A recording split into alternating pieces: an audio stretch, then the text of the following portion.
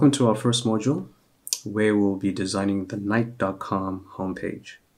We're going to explore what's actually on the page in order to figure out a plan on how to actually build it out in Axure RP.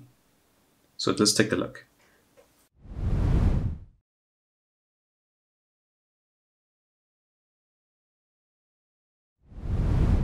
When we open up the Nike.com homepage, what you'll notice is it's a very clean layout. You've got a header at the top and a couple of product shots and a nice big banner. You got some products in a carousel. You got a breakdown between categories for him and for her. You got another product carousel, another banner, some promotional products, and then towards the bottom you've got a breakdown of men's, women's, and kids categories, and some quick links for different category sections.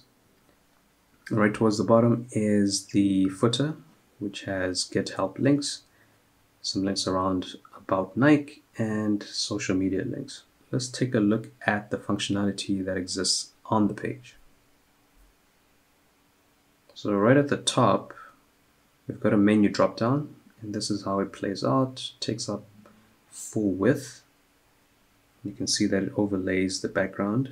Search opens up another kind of full width overlay, and you have help opening up a drop down. Join us goes to an actual page. Yep. And lastly, sign in has got a pop-up.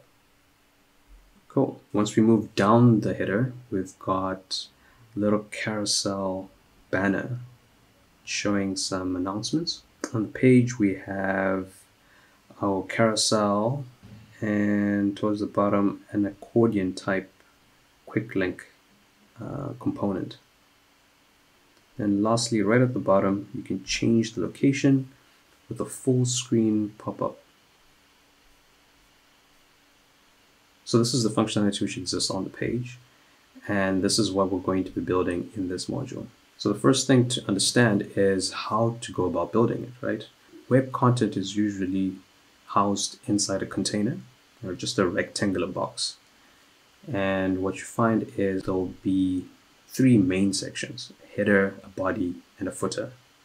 Same is true for Nike, and those are the containers that we are going to be building piece by piece. So the first part is going to be this header at the top, and then we'll go into the body, and lastly we'll touch on the footer.